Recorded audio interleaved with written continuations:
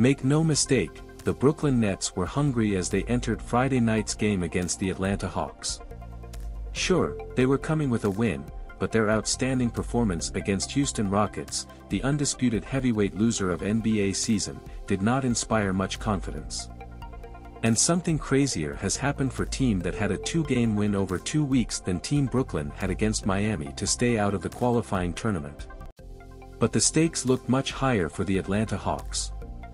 Regardless, they'd be going in and out Barclays Center in middle of the play-in position, but a win would do wonders to get them into 78 bracket instead 910.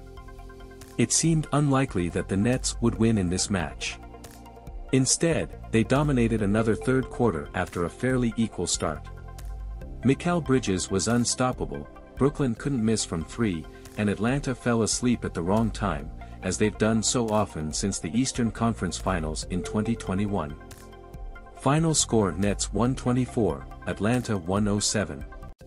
The defensive intensity Brooklyn needed in this game was there to start. Initially, Hawks couldn't work out Nets' transition plan with Nick Claxton to break ball and stifle flow of Atlanta's attack. I really liked the early opening of BKN. Hiding the keys a bit, dragging the ATL into slow-moving isolations, blocking offensive streams. A really good start in this respect. Pic.Twitter 5BC4SCQH1A, Lucas Kaplan March 31, 2023 that lasted 6 minutes, with the Hawks scoring just 6 points into the game. Then Brooklyn stopped stopping, and even though Atlanta didn't break rope deeply and only shot 22 on 4 from distance in the first half, they were one step ahead of Nets on this side. Especially in paint. The Hawks finished the first 24 minutes with 12 attacking boards against Brooklyn's 5. They scored 11 of 13 free throw attempts in the first half, with the Nets missing their only pair. It didn't matter if Trae Young finished the first half by just 2 points and a -20 on the field, or rather, he didn't kill Atlanta. His backcourt partner DeJounte Murray took the space and hit midi to midi on his way to 15 points in the first half. Noted Nets Bogdan Bogdanovic added 7 points, and flourishing Nets Onyeka Okongwu had 10 points and 3 offensive boards. I actually thought we were pretty lucky to even win at halftime, Jock Vaughn said after the game. Just the amount of shots they get from rebounds. For most of first half of the game, Brooklyn Nets didn't seem like a better or more energetic team. They didn't look bad at all, especially when the ball, but better than Atlanta. Well, except for Mikal Bridges. Bridges were poured at 20 points, mainly on jumpers where the entire building was expected to fall at this point. Crime revolved around him. Most offensive items involved Trae Young's man or letting Clint Capella's man watch him and cook. Atlanta began game by generously giving the Nets these keys, which proved to be a cat that Quinn Snyder and his team couldn't put back in bag. It was too late for both defenders and the spectators as Bridges caught a rhythm and rained hellfire on entire arena. Even when he wasn't scoring, the Hawks couldn't protect him. Bridges' 20 first-half points turned 42 on a 24v16 shot for the game. Bridges sprinkled some good hits into the rim as well as 5 3-pointers in 8 tries. I mean, he even dropped them. How Pic.Twitter KFU2Y2Q05, Brooklyn Nets April 1, 2023 Bridges credited his performance as, just staying aggressive, teammates finding me, coaches making good plays. You know, as usual. Following the offensive output, Brooklyn took a second quarter 6-point lead 59-55 at halftime and never looked back. The fire in Bridges turned out to be contagious. Fiery shots pushed Nets into another dominant third quarter in March, as tight competition from the start turned into a 22-point lead before final period kicked off.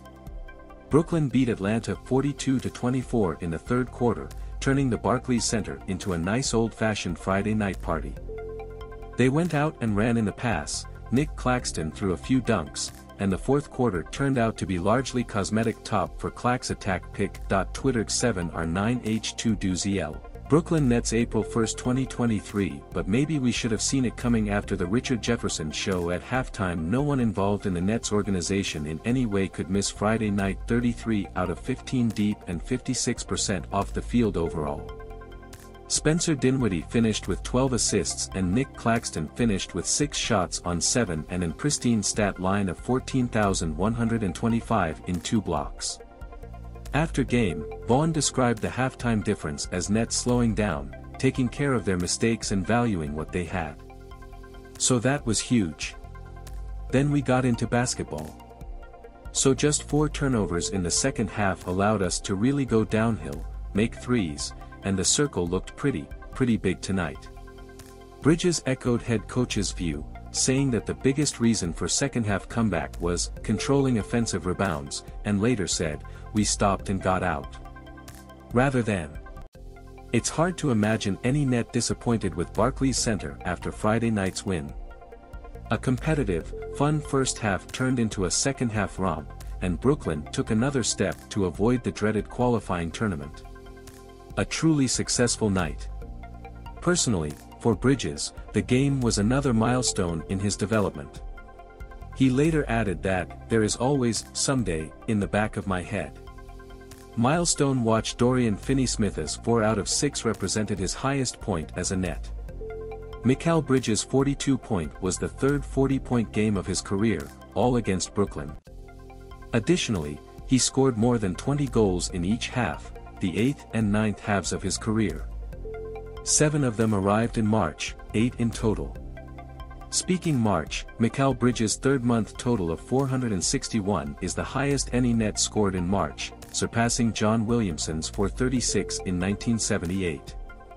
Kevin Durant scored 471 points last November. Bridges currently averages 20.1 points for the season. The Nets recorded 31 assists on Friday, which represents their second game in a row with more than 30 assists and their third game in the last 4. Brooklyn had over 30 assists just once in his first 18 games after the trade line. The ball is officially bouncing in the county. Spencer Dinwiddie's 12 assists on Friday brought his March total assists to 146, highest the NBA this month and highest by a Net in any month since Deron Williams dropped 154 since January 2012. Watch standings. The Eastern playoff picture, especially teams 5, 6, and 7, doesn't seem likely to change before the end of the regular season on April 9th. The Knicks, Nets and Heat look ready.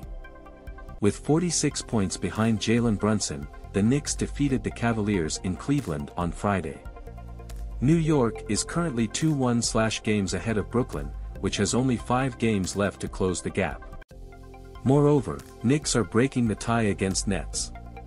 Similarly, Nets are 2 games ahead of Heat and Nets are tiebreaker in this match. As a result, it looks like Nets won't have to endure qualifying tournament but instead go straight to playoffs and a matchup with 76ers. Zach Lowe knows. In his weekly feature film Friday, Lowe's 10 Things, Zach Lowe spoke at length about Mikal Bridges' potential. The Brooklyn Nets are 8-13 since the line, but Mikal Bridges averaging 27 points from 5-0-4-0-9-0 is a big win for Brooklyn regardless of the record. Bridges plays almost 20 pick-and-rolls per 100 positions, 9 times his career rate with the Phoenix Suns. Bridges came close to that number in their final weeks at Phoenix, Chris Paul and Devin Booker injured, but not scoring with precisely that combination of volume and efficiency. This is pretty rare weather. Bridges was part midi-committee, Phoenix and eats there even more Brooklyn, almost half his attempts came from mid-range, one highest stakes league. Getting teeth defense will reveal more profitable passes, and that's next step for Bridges. He was a brazen top scorer in Brooklyn. Now let Bridges stretch herself. This is temporary squad, the remnants of a failed super team. There is no proven number 1 option and hardly coherent identity. Bridges assisted in only 6.9% of his pick-and-roll games with Brooklyn, a mark that will be ranked 165th for the season among 170 ball possessions that have played at least 200 such games per second spectrum. But like the others, he wonders if Bridges is the first choice. Bridges has proven to be a smart and adaptable player. The more iterations, the more readings it will see and then it will start guessing them. He'll never be a big assist man. He's 26 years old and doesn't have the number 1 profile of ball handling in a great team. But imagine Bridges channeling that experience, that aggression and responsibility, into a secondary ball handler.